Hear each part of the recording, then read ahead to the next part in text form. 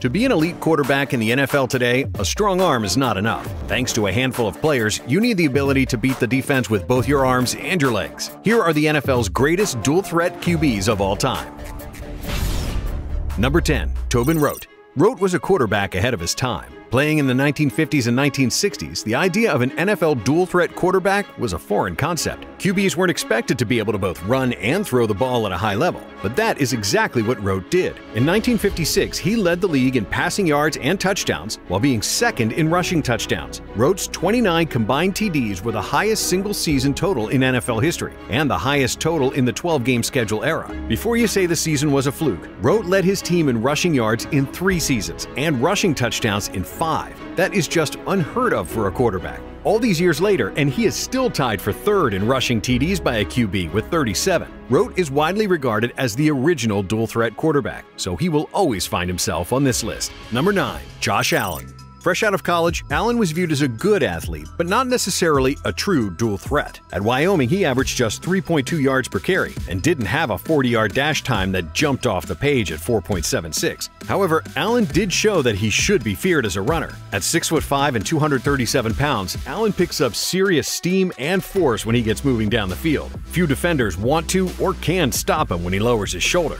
In 2019, in his second season in the league, and first as the Bills' full-time starter, Allen was third in the league in QB rushing yards. This past season, Allen was third again, but only 21 yards behind the leader. His 28 rushing touchdowns are tied for the most by a QB in his first 50 career starts. And while his rushing ability may have somewhat been a secret, his arm strength was far from one. Allen was advertised as having a rocket for an arm. His last 2 seasons have been unreal, as he combined for nearly 9,000 passing yards and 73 touchdowns. Along with his arm strength, Allen uses his dual-threat ability to make tough throws on the run. As time goes on and he adds to his resume, Allen will probably continue to move up this list. After only 4 seasons in the league, he's only 6 rushing TDs away from being tied for third all-time in the category. Number 8. Steve McNair.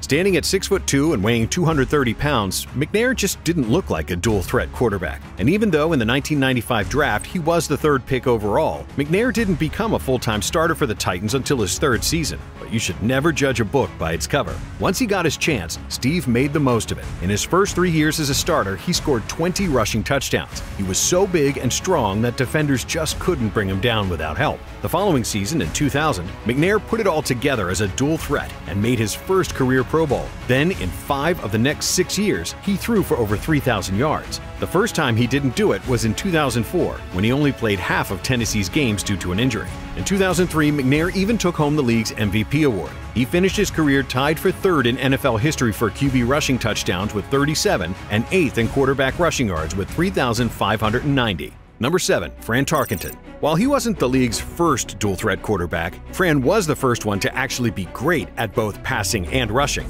He once called himself a freak, and when asked why, Tarkenton said, "The reason was simple. I played quarterback and I ran. There were no designed runs in our playbook, but I would scramble out of the pocket when a play broke down." Although scrambling is a part of today's game, and even an ability that is now desired, that was not always the case. Tarkenton said, "It was not a skill set that was embraced. Plenty of people mocked it, and the rest wrote it off." While people were mocking him, Fran was busy tearing up defenses. At the time of his retirement, he led the league all-time with 47,003 passing yards and 342 passing touchdowns. He also had the most rushing yards ever by a quarterback with 3,674. Today, he is still 6th all-time in QB rushing and tied for 10th in rushing TDs for the position.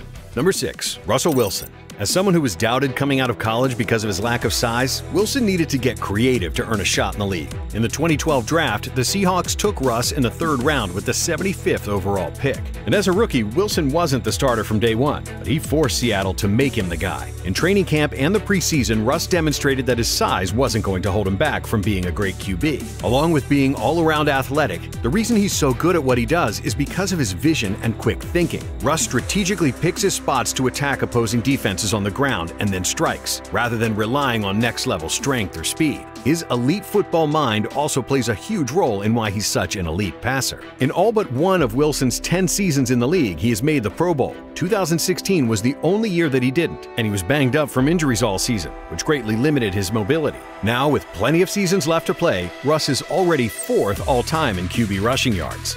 Number 5. Randall Cunningham.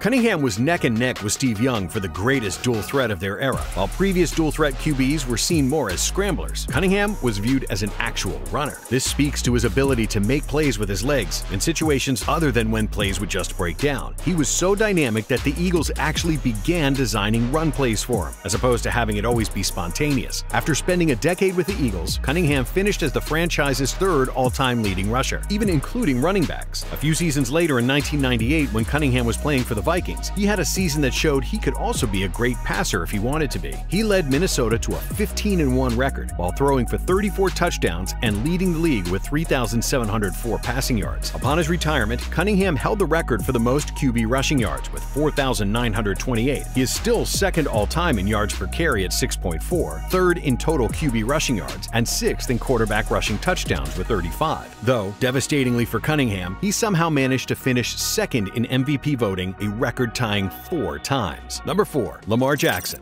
Even though the football world was very familiar with Jackson's dual-threat ability ahead of the 2018 draft, he fell to the Ravens at the last pick of round 1. Lamar had won college football's most prestigious award with the Heisman Trophy, but there were still doubts about his passing skills and whether his game would translate to the next level. Jackson silenced these naysayers in just his second season in the league, and his first one as Baltimore's full-time starter. In 2019, he threw for over 3,000 yards and rushed for over 1,000 more while scoring a combined 43 touchdowns. Jackson also broke the NFL record for the most single-season rushing yards by a QB, on his way to becoming the second player ever to unanimously win MVP and the second youngest player to win the award. In addition to his absurd shiftiness and lethal juke move, Lamar has speed that rivals the fastest players in the NFL, not just quarterbacks. Although he didn't run the 40-yard dash at the NFL Combine, Jackson apparently ran a 4.34 in college. For context, the Combine record for a QB is 4.33. Lamar is so talented that this past season he made the Pro Bowl while only playing in 12 of the Ravens' 17 games. As his career continues to unfold and the defenders are left in the dust with broken ankles, Jackson will most likely find himself at the top of this list one day. After having started only 49 games, Lamar is already 7th all-time in QB rushing yards with 3,673. Number 3. Cam Newton.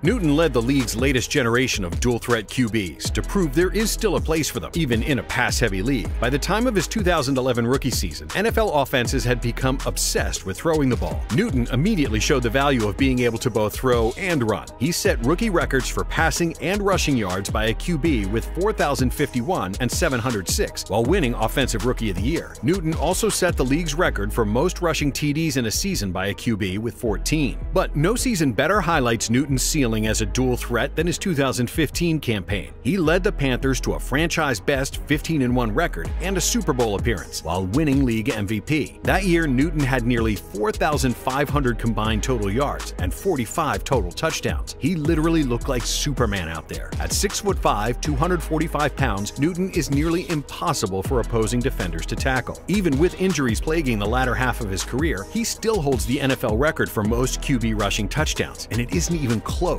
With 75 of them, Newton has 32 more than second place. He is also second all-time in QB rushing yards with 5,628. Number 2. Steve Young.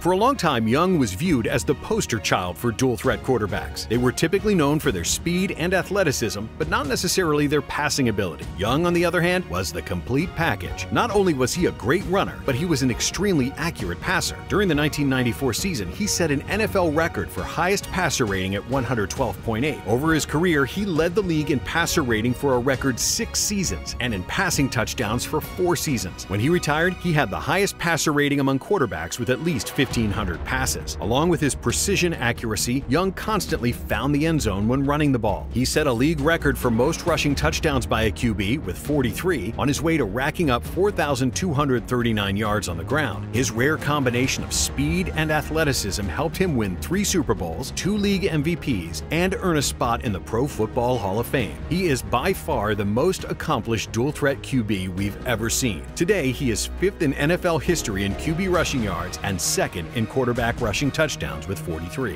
Honorable mentions: John Elway, Donovan McNabb, and Aaron Rodgers are all quarterbacks who don't get enough credit for their rushing abilities. Elway was the second player to ever throw for 40,000 yards and rush for 3,000 more. McNabb was the fourth player to have 30,000 passing yards, 200 touchdown passes, 3,000 rushing yards, and 20 rushing touchdowns. Rodgers, from 2008 to 2016, in every season but one, was top 7 among QB rushing yards. That one season was 2013, when he only played 9 games because of a broken collarbone. All three are top 11 all-time QB rushing yard leaders, and Rodgers and Elway rank 8th and 9th in all-time QB rushing touchdowns, respectively. Kyler Murray is also a young QB who will almost certainly be included in this list after more experience and studying more film. Murray, like Lamar Jackson, has speed and elusiveness that matches the best athletes in the NFL, not just quarterbacks. In both of his first 2 seasons, he was second in the league in QB rushing yards. Number 1. Michael Vick.